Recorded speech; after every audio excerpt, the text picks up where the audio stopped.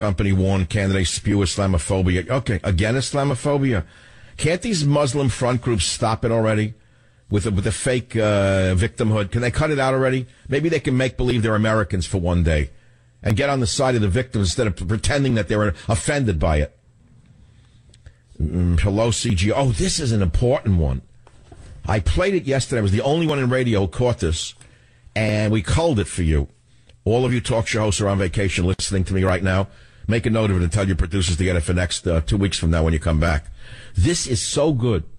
I want to ruin your vacations when you listen to this. It's so good that you're going to have to send an emergency text to your producers to get this soundbite.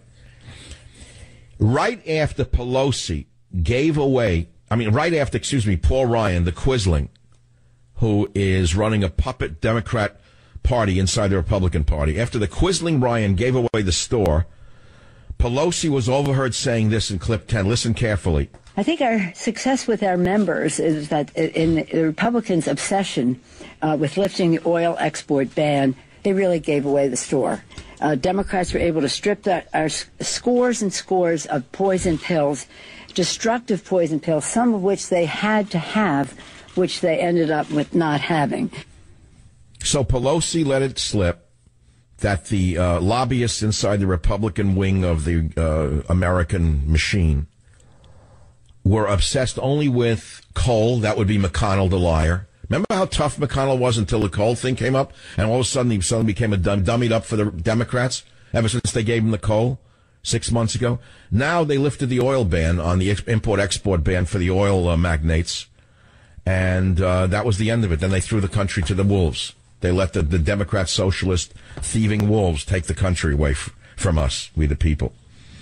Remember in the dim past, we're talking, what era was that? 1890s, 1910, 20, the robber barons. We heard about robber barons who existed in America, the original Rockefeller, Vanderbilt. Remember they were known as robber barons?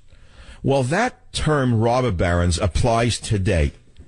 And they would be those in the upper reaches of the internet fortunes who pay no taxes or very low taxes by using trickery such as the Triple Irish, where they set their dummy companies up in Ireland and they don't pay U.S. taxes on $70, $100 billion in income. They would be the robber barons of today. Agree with me or not? I'll be back in a minute. Join the Savage Nation. Call now, 855-400-SAVAGE, 855-400-7282. Savage. Your Savage Nation is sponsored by SwissAmerica.com. It's the only company I trust for tangible assets, gold and silver. Call 800-BUICO. There's a big story on Newsmax right now, which goes along with what I've been telling you, that Latinos are on to Hillary's fetid campaign. Latinos scold Hillary on Twitter, "You're not my abuela." You see, she had one of her sorority friends come up with the idea that she should sell herself as America's grandmother. And she's pitching her grandmotherness as one of the most important things on her Spanish, to our Spanish audience, to Hispanic voters. And a backlash is gaining steam on Twitter under the hashtags, not my abuela and Hispandering, which one poster grousing the website pitches anything but subtle. And they're selling, I could just cut it out. They said it's baiting. You're baiting us. And they say that another complaint, she never got to go to her own grandmother's funeral. Well, you get the picture. She's trying to make believe that she's courting Hispanic voters by making believe she's their grandmother. And talking about that. And the great champion of womanhood says nothing about the rapes, murders, and slavery of young girls in the Middle East by Muslims. Now, the Latinos apparently don't care about that, but they don't like being pandered to. Now, a Univision poll in July said that 73% of Latino voters would cast a ballot for Clinton. I don't believe a word of it. Univision is a distortion. A total distortion. A Washington Post ABC News survey in September found her strongly favored by voters of color. Really? Do the polls again. And here's what you're going to find out. That, quote, voters of color, which, by the way, unto itself is offensive to me as a white man. But let's use the phrase that the liberals use. Voters of color, the ones who would not vote for her would be ashamed to answer a pollster and say, I'll vote for Trump. But they're going to vote for Trump. They hate her. In the 2008 presidential primary in which she was schlonged As Trump indelicately phrased it, Clinton won 2-1 among Latinos, the Post reports. In the 2008 presidential primary, in which she was schlonged, as Trump indelicately phrased it, I'm quoting now, Clinton won 2-1 oh, God, among Latinos, the Post reports. Yeah, but that was then. This is now. There was no Trump. He's changed the quotient. Minorities love him. Blacks and Hispanics love him. I told you why. You're not going to read this. What do you think, Jake Tapper of Pravda is going to tell you that? Trump is going to win. He's going to win blacks. He's going to win Hispanics. He's not alienated Hispanics, despite his statement on immigrants. And you know why? Because Hispanics don't want people walking across the border and taking jobs that would otherwise go to them. That's why. But don't tell that to those in Pravda. And the same is true for African Americans. I said that over and over again. Who do you think is being damaged most by the millions of illegal aliens that the FANG is bringing in? The illegals that FANG is flooding across the border. If there's a limited amount of money for social services and people are poor, why would they want competitors for that money? They don't. So they also oppose illegal immigration. Black or Hispanic or the poor whites would rather have Trump. And they know he's a businessman who made his fortune on his own. And they know she's nothing. She's never worked a day in her life. Has Hillary Clinton ever built a business or a service that anyone ever used? Tell me, is there a tower anywhere in America built with the name Hillary on it? Is there a bridge or a building or a roadway that she ever built? Nothing. She's nothing but a politician. As such, she has contributed nothing to our society. So they'd rather have a businessman. Because one thing poor people know is that a person in business just might make things better for them by creating jobs. For example, Bernie Ward, they don't Bernie whatever his name is, then no one pays attention to him. He's a jokester. They know he's just a fraud put up to make Hillary look centrist. They're not going to vote for a schmendrick like him. Why would a poor person want to vote for a schmuck who's going to take away money from people? I think, is he going to give it to them? Oh, like Obama did? Oh, yeah, Obama robbed from the rich and gave to the richer. Hello. Write that one down. Obama's like a reverse of Robin Hood. Robbed from the rich and gave to the richer. It is clear that the West is killing itself. Sweden to use cruise ships to house refugees. Refugees streaming into Sweden are being given an unusual housing option, a cruise ship. Some 1,260 asylum seekers will be offered shelter aboard the ship. The Swedish migration agency, known as whatever, struck the deal with the ship's owner and said the move is odd. It's nothing. It's nothing we're used to. It's new for Sweden, and it's also new for the shipping industry. So they're taking all of the Muslims who invaded Sweden, and they're now putting them on a cruise ship to give them a nice vacation, while poor Swedes have to keep working. Isn't that nice? Isn't liberalism a wonderful way of life?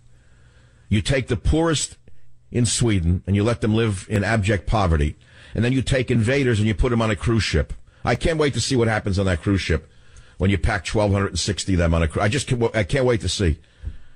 Sweden has an awful lot of female blonde workers. I cannot wait to see what goes on that ship. I guess they'll have to change the menu as well for their sensitive newcomers. Yes, indeedy, liberalism is a mental disorder of a severe level. Let's take some callers on the Savage Nation. WBAP. Yeah, can I announce that now? What's happening on BAP? When is that happening, Robert? I'm sorry to tell you that my show is moving in Dallas from WBAP, as it were, across the street to KLIF for reasons I do not understand. And I want all of my loyal listeners in Dallas to know I can still be found in the city on KLIF. I have no idea why this was done. They gave me the third hour. It's moving. It's doing very well. I have no idea, but it's not my decision. Sorry, but I'll be on KLIF. I used to be on that station, by the way, years ago. So my Dallas listeners, that's where I will be. Mike on WBAP. Welcome to the Savage Nation. What's on your mind? Yes, sir. It's an honor and privilege to speak with you. I've been a staunch listener for you for years, and I love Trump. Here's the problem I have.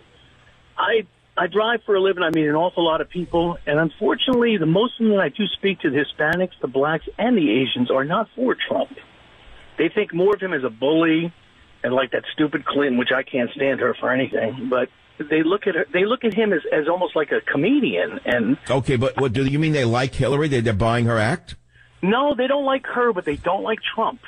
And okay, so it's the lesser of two evils. They'd rather have a corrupt woman than a successful, let's say, businessman that they don't like. I don't agree with it either, and I think they're going to mostly move towards Cruz. I think Cruz is going to end up getting it. And I don't want to see that. I like Trump, and I like his ideas. Wait, are you saying if Cruz wins the Republican primary, he would have a better chance with minorities than Trump? From everybody that I speak to. Okay. I'm not fighting with you. I'm just asking. Vice president, because that's where he would get the vote from the Hispanics and Asians probably. What, all because of his name is Cruz? That's enough to get your vote? Of course it is. Well, you got to remember, I'm living in Texas here, and he's from Texas, and he's real. I know. It's so amazing, racial politics, ethnic politics in America. It's not a new phenomenon. I mean, in New York, why were there so many candidates who are of a particular ethnic group? Why? Because the ethnic group dominated the city. That's all. People tend to vote with their own ethnic group, incidentally. That's an old American fact of reality. There's nothing new under the sun with that. Ethnic groups vote for their ethnic group. You go and watch a boxing match, and you have a fight between an African-American and a Hispanic, and you have an audience of Hispanic and African-Americans. You'll find racially it's divided by their race. Am I right? That's why they pit them against each other. The same in politics. The same in politics. All right, Mike, Merry Christmas to you. A copy of the great bestseller, Government Zero, goes out to you. It won't arrive in time for Christmas, but you'll have it in time for New Year's Eve.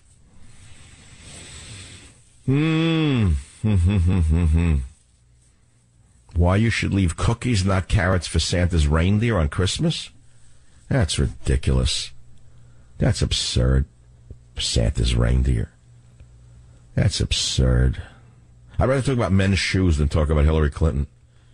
It'd be more interesting for me to talk about whether you prefer laces or loafers than Hillary Clinton or Ted Cruz. Can we let this go for a minute? No, you won't let it go. Everyone wants to talk about the election. That's all you want to talk about. John on WABC, thanks for holding. What's on your mind, John? Well, John, are you still there? Okay, go ahead. Fire away. You're on the radio. Go ahead, please. This is the most auspicious and heralded occasion to make your acquaintance. Yeah, right. About the same vintage. And the thing I enjoy about your sense of humor, you guys I'm from the West Coast, but you guys from the part of New York that you're from, you just have this wicked sense of humor that I really like. You're smart and funny, and you're in there with Joan Rivers, Jackie Mason. That's some compliment to put me in with Joan Rivers. She's dead. Jackie Mason's a corpse, but thank you very much for putting me in their league. Yeah, I mean, it's just, you can't keep up with you guys. No, Jackie is still good. I love the guy. He's old and he's slow, but he's sharp as a tack. Oh, yeah, and Don Rickles.